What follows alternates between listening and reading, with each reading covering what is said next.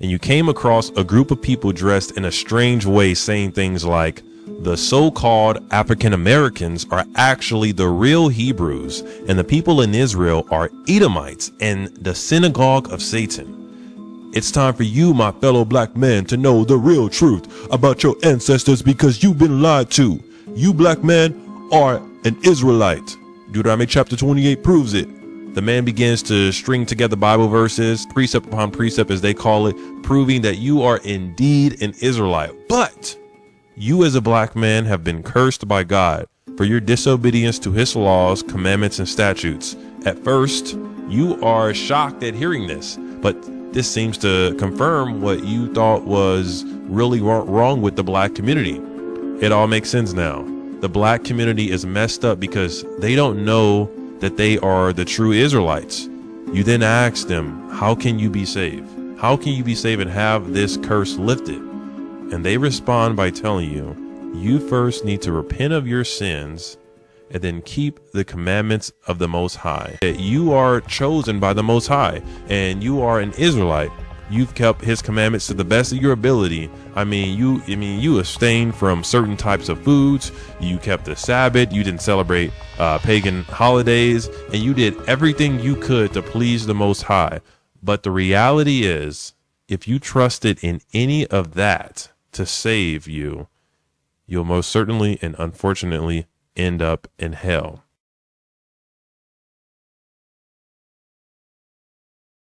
Trusting in the fact that you are chosen by the Most High and you are an Israelite. You've kept his commandments to the best of your ability. You abstained from certain types of foods. You kept the Sabbath. You didn't celebrate pagan holidays, and you did everything you could to please the Most High.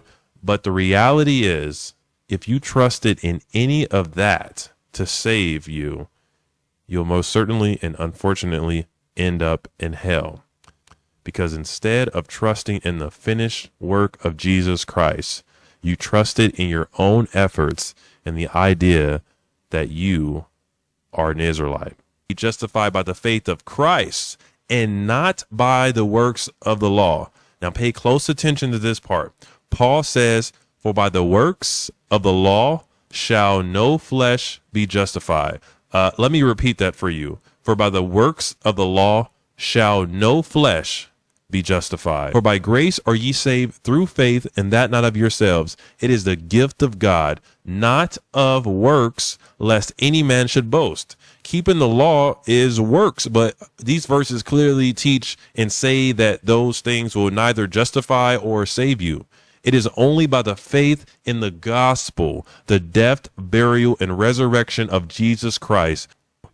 When it comes to your salvation, your ethnicity, your genealogy, your skin color, it means nothing to God. Now, that's not to say that it's not important and that God didn't make you who you are. But when it comes to salvation, it doesn't mean anything. Check out this passage of scripture. Philippians chapter 3, verses 4 through 8. I'm going to read it here. It says, and this is Paul speaking, by the way, though I might also have confidence in the flesh, if any other man thinketh that he hath whereof he might trust in the flesh, Paul says, I more. And then he says, circumcised the 8th day, of the stock of Israel, of the tribe of Benjamin, and Hebrew of the Hebrews, as touching the law, a Pharisee, concerning zeal, persecuting the church, touching the righteousness which is in the law, blameless. But what things were gained to me, those I counted loss for Christ.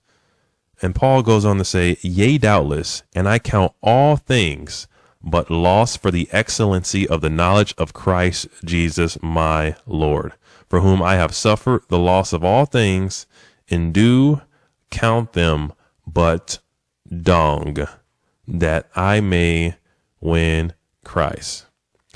So Paul kind of gives a resume of all of his credentials. Paul was a Jew. Paul was a Hebrew. Paul was of the tribe of Benjamin. Paul was definitely someone who kept the law before coming to Christ. But what does he say? What does he say? He says he counts all of that as dung. Paul was definitely someone who kept the law before coming to Christ. Paul was definitely someone who kept the law before coming to Christ.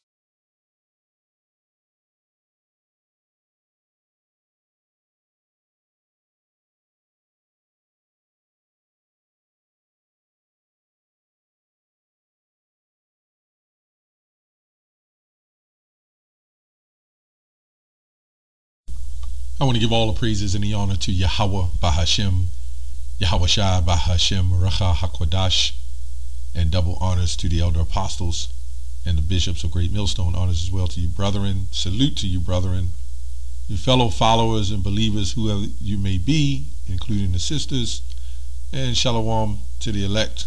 So anyway, I was intrigued by this video, but I'm going to try to make it quick, to try to shorten it a little bit. And I'm going to just hit points. There's several scriptures we can go into, but I just want to bring it through edification and common sense, right? And the common sense part about it is everything and everybody has laws. Even the animal world, the insect world, there's all laws. There's never a situation where you don't have laws. Even in society today, there is laws. Now, where they're confused, he tried to map all Israelites together, so I think they need to start targeting particular groups who say that. Now, we understand there's a balance to it, because technically, no, the commandments are not going to save you, but technically, when you look at the first commandment, let's read that real quick. Let's see what it says. But as far as the practices of the law, no, that's not going to save you. Let's go to Mark 12 and 29. And he says it's not about ethnicity, it's skin color. Again, you got to be able to separate certain Israelite groups. Here at Great Millstone, we don't teach it's all about skin color, right? Because clearly Israelites will look like different nations, right? Like that, I was talking to one of the brothers with Travis Kelce or something, the football player, right? And the German basketball player, the 7-footer, who says his father was so-called black, grandfather. So you can't go on that. Okay, anyway, and one of the scribes came and had heard the reason together, and perceived that he had answered them well, asking him, right, which is the first commandment of all? And Yahweh Shai answered him, and says Jesus answered him, the first commandment is, Hear, O Israel, thou shalt love the Lord God with all thy heart.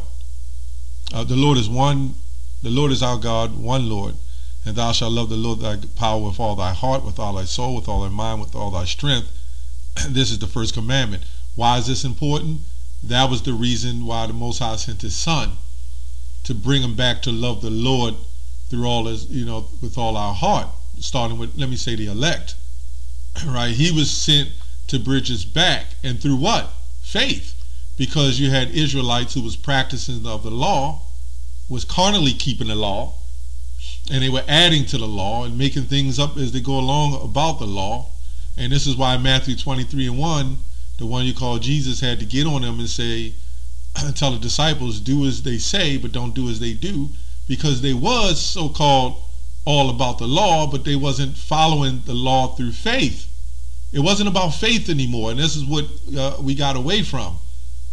But as this Christian says, he reads a couple of scriptures in Galatians and so forth and so on, trying to just destroy the law in general. I had a Christian say that first thing you do is throw out the laws. Of course they would tell us that in slavery. Of course they would tell us that as a people. They want us lawless. And you see what happened when Christianity told us to throw out our laws? Now take a look. Now you got Sexy Red and Nicki Minaj and Gucci Mane and everybody else, all kind of gangsterism, right? And they got crosses and Jesus on them. Even you Hispanics, yeah, y'all too. You're all lawless, man. Anyway, let's go here. Again, I'll try to make this quick. Romans, let me go to Romans 2. Maybe I'll get some commentary. Romans 2 and 13. 12. All who sin apart from the law will also perish apart from the law. And all who sin under the law, right, will also be judged under the law. See that? Then it says, for it is not the hearers of the law who are it's not the hearers of the law who are righteous before God, but the doers of the law who will be declared righteous. So Paul is saying the same thing the Messiah said in Matthew 5. Think not I come to destroy the law of the prophets. I come not to fulfill. Now, this Christian said we're supposed to be coming in the embodiment of the Lord fulfilling the law and everything else. Well, the Lord hasn't finished. I don't know why people keep saying that. That part has. But there's a finishing. Because what does Hebrews 8 say? About the children of Israel? Again, a certain ethnicity. What did he say? I will put my laws into their mind, and I will be to them a people, and they should be to me a God. Children of Israel. That's what it says. How do you get around that? But you know what the Christians will say? That everybody can be, if they just claim to follow Jesus, then they are Israelites. I don't know where they get this stuff from, but they make it up. But anyway, verse 15. So it says, 14, watch this. Indeed, when the Gentiles who do not have the law, listen carefully, do by nature what the law requires. How does the Gentiles who do not have the law do by nature what the law requires? We'll get to that too. They are the law to themselves, even though they do not have the law, right? But this is what it says. So they show, right, that the work of the law is written on their hearts, and their consciousness also being witnessed, and their thoughts either accused of or defending them on the day when God will judge men's secrets through Yahushua and proclaim my gospel. So then I decided to go into some commentary on this, right? This is what it says. Because you see the word Gentile, you always think it's talking about a heathen or some other nation. Gentile is not a Hebrew nor Greek word. It's all Latin, and the Bible was Latin. I believe going back to St. Jerome, it was Latin. And of course, during the transliterations and Martin Luther and Erasmus and Marcinius and various others, they changed and put things in there, and especially along with the John Wycliffe later on, the 1600s. When they took out the Apocrypha of the 1600s, they put it back, and then all of a sudden, you know, you see this English language in words that has different meanings. Even to the day, words just continue to pile on and mean different things. But anyway, like 1 Corinthians 13, saying you Israelites were Gentiles cast away to dumb idols. So how the hell, and I asked the Christian that, he said, no, see, when he said brother, that was talking about his other fellow Gentiles of other nations, right? When clearly the ones that were sinning was the ones that had the law that was cast away. But anyway, it says the Jews thought themselves to be holy people entitled to their privilege by right, while they were unthankful, rebellious, and unrighteous. But all who act thus of every nation, age, and description must be reminded that the judgment of God will be according to the real character. The case is so explained that we may appeal to the sinner's own thoughts, right, in every willful sin. So we go back. Listen to what was just said. Indeed, when the Gentiles who do not have the law do by nature what the law requires. And what is the biggest part of the law? The first commandment, right? And we're going to go into one of the biggest things that Paul was trying to turn the Israelites back to through faith, right? So we go to Romans 3. Well, let me go to 1 John 3 and 4. Everyone who practices sin, this is, no, you know what? Let me go on here. I don't want to jump too much. Romans 3 and 20. Where is boasting then? Is it excluded by what law? Of works? Nay, but by the law of faith. Right. Because what Paul was trying to do is say, even though you practice and you follow the law is nothing without faith. That doesn't mean, let's keep reading. Therefore, we conclude that a man is justified by faith without the deeds of the law. Absolutely. You had people practicing the law, but the faith he was talking about is bringing them back through the Messiah, Yahushua. They didn't believe in the resurrection, a lot of them. Anyway, it says, Is he the God of the Jews only? Is he not also of the Gentiles? Israelites, right? Yes, of the Gentiles also, right? The Gentiles, we did several videos on that. I'm not going to take a half hour going into that, where it says Jew and Greek, Jew and Gentile, right? And the translation will say all nations not Jews, making Greek their tongue, which is BS, because the Israelites were scattered amongst the nations. But anyway, it says, seeing it is one God, which shall justify the circumcision by faith and uncircumcision through faith. Do we then make void the law through faith? God forbid, yea, we establish the law. See, and this is why we're screwed up as a people. The law is very important. The law of this society is important. Not on a spiritual level, but on a physical level. Right? The law, there's laws that state that you can't park in a handicapped spot if you're not handicapped. Will that be beneficial to you? Yes, to some degree, but it's not a life or death situation. All these laws is not life or death situations, only till a degree. You know, you're not supposed to shoot anybody or kill anybody, right? But at the end of the day, them doing these laws and these ceremonial practices, and another thing he was going into is the fact that they was on the new moon, they were still doing sacrifices. And this is why at the shambles, he said to go ahead and eat. But what was it talking about? That was talking about lawful foods. Clearly, he talks about the swine. These Christians just want to be wicked, man. Clearly, Yahushua could have fed the multitude the swine instead of drowning them, right? He didn't have to give them fish. Then he didn't have to give them clean fish. So you mean to tell me, he says, walk in the ordinance of me as your father told me to walk, and you got to do all these things. But when I die, that gives you the license to just do whatever the hell you want. Kind of like when a parent is away, I can be a harlot. This is exactly what the Christian church is teaching. But us as Israelites, and I say a great millstone, we also don't teach that these laws will fully save you. Because when the devil casts you into prison, right? When the devil casts you into prison, it says, be faithful unto death. But again, this is what it is, man. Let's go to Romans. Let me go to Romans. Yeah, Romans. No, 1 John 3. I'm going in the BSB version, Standard Bible. I think it's the BSB. And Baratazah, Lord's will, I'll make it quick. Right? This is what it says. Everyone who practices sin practice lawlessness as well. Indeed, sin is lawlessness. Right?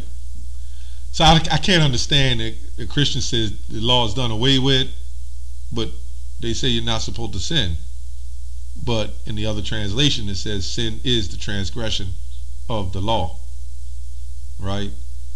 The first commandment is the main commandment. And if you love the Lord with all your heart, might, soul, and strength, wouldn't you at least try and do what he say to do? This is why people are destroyed, man. Anyway, indeed sin is lawlessness. But this is what it says. But you know that Christ, Yahushua, appeared to take away sins, and in him there is no sin. No one who remains in him keeps on sinning. There you go. And what is sinning? Transgression of laws. You're not supposed to commit adultery, right? He is the ultimate sacrifice, and that's where they get confused. No, we don't have to sacrifice, but there was a reason. It wasn't just a ceremonial thing to why you shouldn't eat crab, shrimp, and lobster. When a dead body washes up on the earth, the first thing that washes up with it is crab, shrimp, and lobster, not so much in that order, and bacteria. The pig, the scavenger, right? And people say, well, the chicken's a scavenger. You have different kind of animals. You know, when you read Leviticus 11th chapter, it tells you the certain ones because it divided the hoof. Some have the hoof, but they're not cloven footed, but not divided the hoof, and various other things. You got insects that crawl on their belly. They're clean up, like your vacuum. That's why they make the vacuum like that, man. A vacuum is not going to soak up dirt unless the brush is hitting the carpet. You know, it's got to make sense, man. Anyway, it says, no one who remains in him keeps on sinning. No one who continues to sin, right, has seen him or known him. See, he didn't die for you to just go out and say, forget the law. What the hell is going on? Like, forget the laws and the commandments. That Jesus he's blood. You know what that is? That's making an excuse to sin. I'm covered by that TD Jakes. I'm covered by the blood of Jesus. And then you know what they say? This is a crazy thing a Christian will say. All have fallen short. That's the excuse to keep on sinning. No wonder our people haven't gotten anywhere. And they don't even understand what that was mean when he was talking to them about all have fallen short in the glory, the proudness of Israelites. They don't even understand that. But what did Yahushua say? He didn't come here just to die just so you can go sin. That's why he said go sin no more. Lawless in online etymology, uncontrolled by law of any kind. Illegal. So it's illegal according to the Bible. Why would you throw out laws and say it's illegal? That's madness, man. And in the beginning, the brothers was right. That's why we're punished. When you look at us as a people, we're the only people, right, that's looked at as the worst creatures on the planet, but there's no understanding why.